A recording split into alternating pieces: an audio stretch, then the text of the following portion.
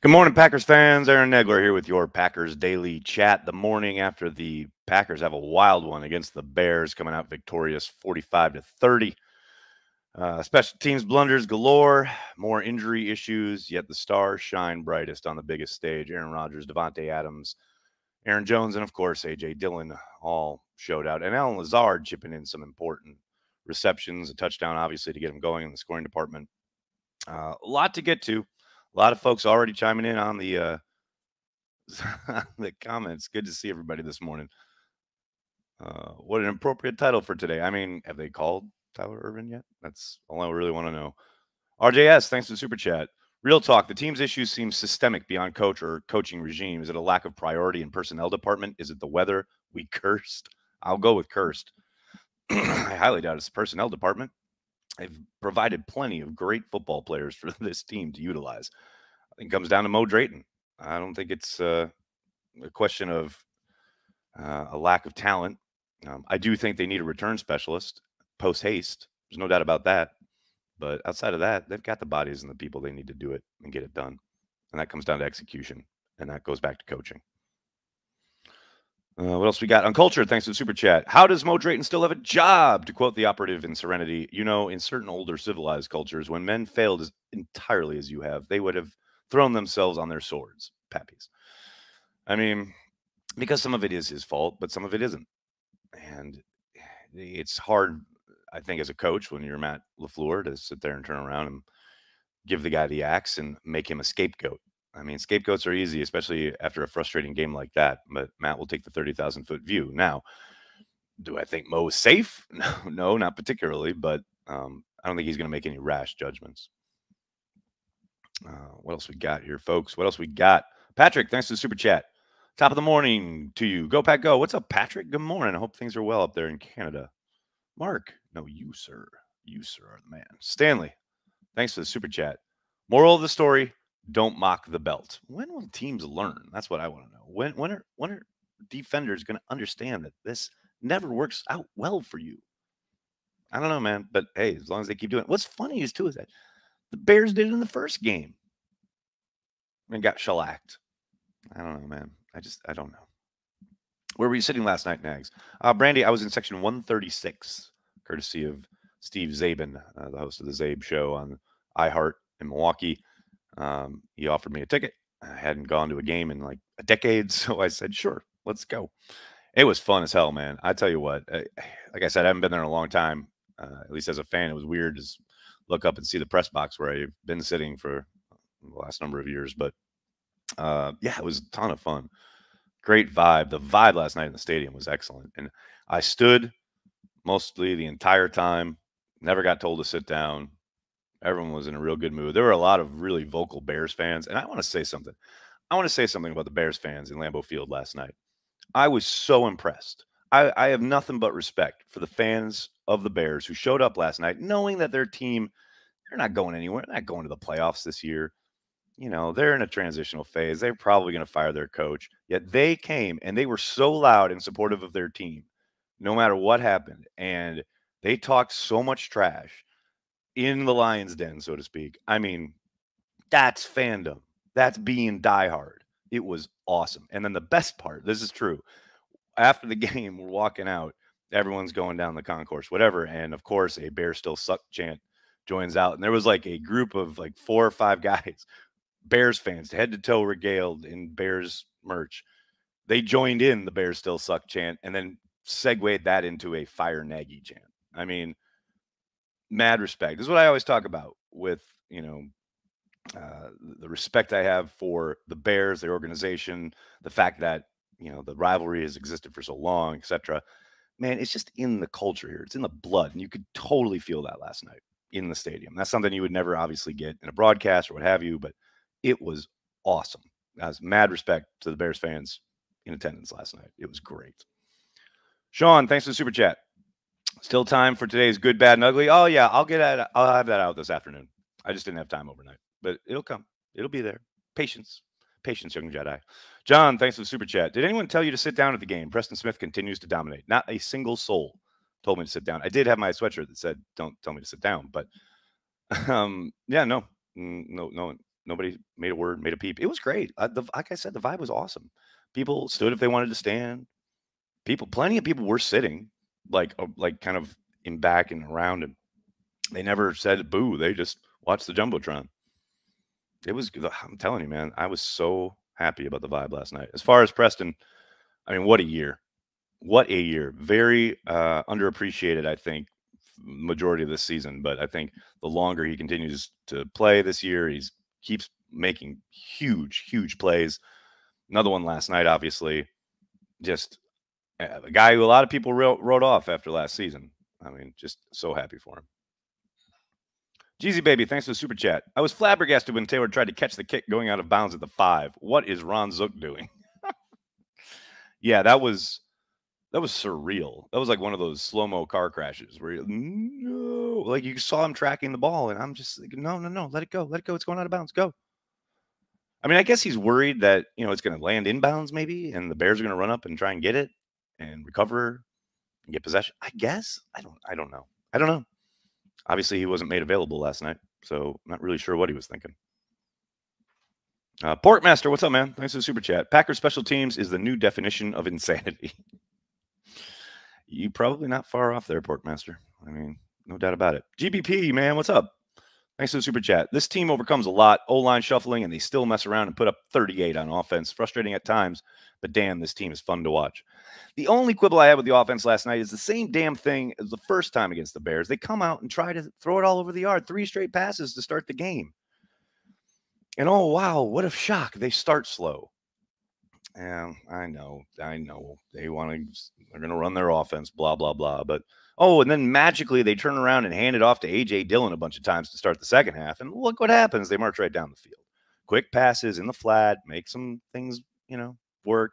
They come out with all these long developing passes. I don't know. I don't know, man. I don't know. But for the most part, and the bulk of your chat here, yes, 1,000%. The idea that, and I got a lot of questions over the last 2 months. Why is Dennis Kelly still on this team? What is he doing? Why does he contribute? Now you have your answer, Packers fans. I legit said, I think 2 months ago, someone asked me this, and I said, it's a long season. And remember when we got to the playoffs last year and lost in large part because of the lack of depth at tackle?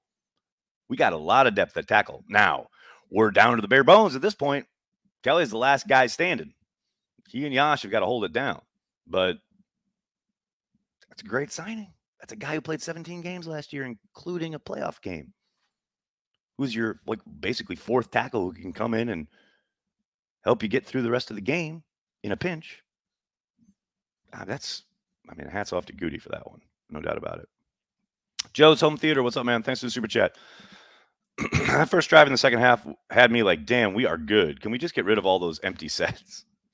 I always say I don't mind the empty sets as a wrinkle. I just don't want it as part of the base of the offense. But, yeah, that first drive in the second half was great. And I love hearing Matt post-game talk about how they've kind of went to their menu of 25, 30 plays that they had drawn up prior, their script, and basically took away the ones they'd already run, obviously, but then just kind of reordered things they hadn't run yet and then went with that. Damn, do some more of that. That's all I got to say. It was pretty great. Stanley, thanks for the super chat. Tyler Ervin is still available, just saying. Stanley, have you seen the title of the video? Thanks, buddy. Actually, let's take a second and give our new good friends over at DraftKings a shout out.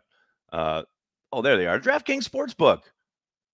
I mean, look, I understand that we are not a huge betting site here at Cheesehead TV, but I do know a lot of people in that area and love football and do all the great things that surround all the fun stuff you can do on the DraftKings Sportsbook. So, hey, you should right now download the DraftKings Sportsbook app. Use promo code Cheesehead. DraftKings Sportsbook is giving all new players a deposit bonus up to $1,000 in free credits with their first deposit. Head to DraftKings Sportsbook app right now and check out all they have to offer, including same-game parlays, player props, live betting, and so much more. DraftKings, America's top-rated sportsbook app, is safe, secure, and reliable. You can deposit and withdraw your money at your convenience. If Sportsbook is not available in your state, then that's a possibility. Don't forget about the DraftKings Fantasy app. They are offering millions of dollars in total prizes every week. Do it, people. Get on it. You know you want to. Tons of fun. And hey, as our own Oz Osborne says, he wins tons of money on DraftKings. So there you go. That's what you want to do, folks. Get all over that. Do I miss any super chats? That'd be very upsetting. Luke, what's up, man? Thanks for the super chat. Morning, Nags. Hope the motherland is treating you well. It looked like last night Lazard played some tight end snaps. Love it. He was all over the place. He was perimeter. He was tight end. He was slot at times. He played all across the board, and it was wonderful to see. And he absolutely came to play. Great to see him get involved. Obviously, some of that is because Cobb was out. It was great to see him contribute, no doubt about it. And as Rodgers said after the game, Lazard had to be kicking himself. Last couple games, he's had some opportunities and just not come down with them. So it was nice to see him get back on the board, get back in the groove, so to speak. Jeff, thanks for the super chat. Razul for president. That's a sentiment I can get behind. Big B is at Fleet Farm. What's up, Big B? How you doing, buddy? Mike Malone, thanks for the super chat. How many more injuries until Valdir is back? Well, I think he has to unretire again, but I think one more. We'll see. Javier, thanks for the super chat. Still better than Meninga's special teams unit, in my opinion. Yeah, Javier, that's a low bar, but yeah, you're probably right. I tend to agree with that. Nicholas, thanks for the super chat. Tyler Ervin time. Has anyone does anybody look at the title of the video before they chat? Yes, it's Tyler Ervin time. Or it should be anyway. Marshall, thanks for the super chat. Is the Amari return experiment over? Geesh. Probably not, because he had a nice one late in the game. And they'll point to that. So we'll see. And also, what's the alternative now that Cobb's hurt? Who are you putting back there? Lucas Patrick?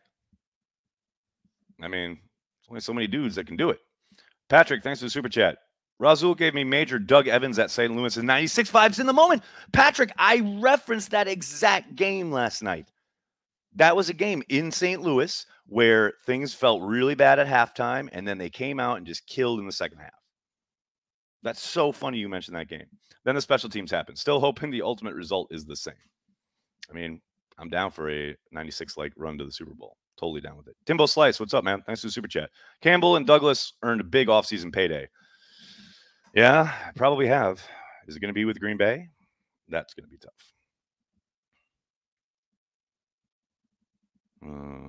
Tank, thanks for the super chat. Special teams deserves to be the bad and the ugly. Well, I'll take that under advisement. No doubt about it. That O-line going to get exposed at some point? Tampa? Jimmy? What are you talking about? What are you talking about? They play the Baltimore Ravens next week. That's the only game that matters. And they ain't going to get exposed there. I'll tell you that right now. People be looking ahead to games that don't even exist. Stanley, thanks for the super chat. JD81 is stepping up as tight end 1. I don't know if he's tight end 1, but I mean, he's splitting that because you saw how much productivity Big Dog had last night. But, I mean, DeGuara came to play. He had a nice game both with the ball in his hand and doing some blocking, up back at times. Love this kid. I really hope he gets more and more opportunities. But, yeah, he's rounding into shape. You know, we talked about it earlier this year. It's a big injury to come back from.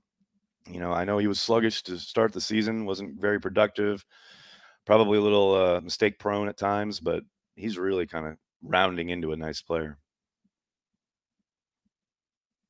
What else we got? Nicholas, thanks for the super chat. Does DraftKings Sportsbook work in Wisconsin? I don't believe so, not yet, but it's coming soon. I know because we've talked with Oneida about stuff, and they're really, really close. I know Oneida is just about to start. I think, or they may have already begun sports betting on site here in Green Bay. So things are moving that direction in Wisconsin.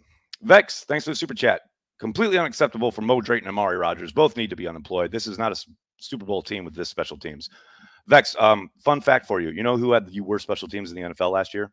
The Super Bowl champions. Tampa had terrible special teams last season, and they won it all. I don't think they need to be unemployed. I do think they need to take a different approach. There's no doubt about that. What does firing Mo Drayton do for you? What's going to happen then? Say they fire him today. Then who is doing the special teams coaching? Making sure that guys are in and out. Are you hiring someone from outside who doesn't know these guys, hasn't been with them in the program since April and working with them week in and week out, day in and day out? Do you promote from within? Who is that? You doing what? You taking a offensive quality assistant coach, making him special teams coordinator? It's not as easy as just firing a guy. They just have to execute better. Now, the one thing they can do is get a better returner. They can go get Tyler Ervin. He is available. He knows their system, both offensively and in special teams, and he's proven he can be productive. Now, I'm sure they have reservations about his ability to stay healthy, but at this point, you need someone back there you can trust. And right now, there ain't no one you can trust. Not on this team. Not that we've seen. So that's the one thing they can do. But firing people, that's just reactionary nonsense. What else we got? What else we got? That's Shunk one. Thanks to Super Chat. Did you get your pappy this weekend? No pappies. No pappies this weekend. Joe Barry can do special teams. He's doing defense. Jeezy Baby, thanks to the Super Chat. Make Zadarius Smith special teams coach and sign Tremont. Hey, I tweeted at Tremont last night. Said you got a couple of returns left in you. God knows they need something. Armchair GM's knee-jerk reaction is always fire them. Jeff, sadly, you're right. Now, look. Again, do I think Mo Drayton is 1,000% safe? No. I mean, last night was embarrassing. And I think Matt will step back and he'll completely review everything they've done up to this point, including this bye week and then coming into this week of practice. He'll be methodical about it. But it's just never as easy as fire a guy. It just isn't. Cody, special teams was abysmal, but at least Crosby went 7 for 7 on his kicks. I mean, operation looked good. And we could knock on some wood here. Don't want that to creep up and bite us later on. Mike, thanks to the Super Chat. Mo has got to go, or isn't it time to question LaFleur's judgment? Mike, did you hear did you hear anything I just said? Is the microphone on? Please, test, 1, 2. Test, 1, 2. Is the mic on? Oh, Tyler did a great job filling in last night. Mike, thanks so much for watching. Yeah, I know he was a little nervous, but I thought he did a phenomenal job. I went back and watched some of it. He was great. It was nice to be able to go to the game and have the watch party still on, because I know a lot of people have kind of made it a habit of coming to Cheesehead TV on game day, so we wanted to keep it going. And I thought Tyler was great. It was fun to watch. I checked in a couple times from the stadium, but thanks for checking it out, Mike. And we'll be back with our normal watch party next week, but it was good to have the opportunity to go to the game. Javier, thanks for the Super Chat. Let's start an initiative to get TJ Slayton to return kicks. Can't get much worse. On a serious note, though, maybe Winfrey for kick returner. If they brought him up, sure. Why not? I mean, is he capable? Has he done it before? Is the solution here to promote people who have no experience? I don't know. Maybe. Isaiah, thanks for the Super Chat. Wish we could bring back Prime Clifton, Prime Tauscher, and Prime Sitton. Well, I mean, doesn't everybody? I wish I was a multi-billionaire, but, here we go. We got to live in the now, in the real world. Jovan, thanks for the Super Chat. Who do we have to pay to have Black sit on the sideline with a Coke and a smile and not play? All right. He played better as the game went on, and he was much better on teams as the game went on. But, yeah, he got burned to a crisp on that touchdown. No question about it. He's one of the few guys who likes to hit, though. That's why I like him out there. For every, yes, the touchdown gets magnified because it's like a big play and you're really frustrated, etc. But there are a couple other plays where he is a big part of stopping the run or, making sure that big or small completions don't rupture into big ones. Like, I get it's frustrating, man. He's a young player still, though, and he brings a lot of physicality to that unit that I like. But I hear you. I definitely hear the frustration. No question. Jeezy Baby, thanks for the Super Chat. Hire Aaron Rodgers, doppelganger from the crowd last night. Special teams coach. Done. Solved.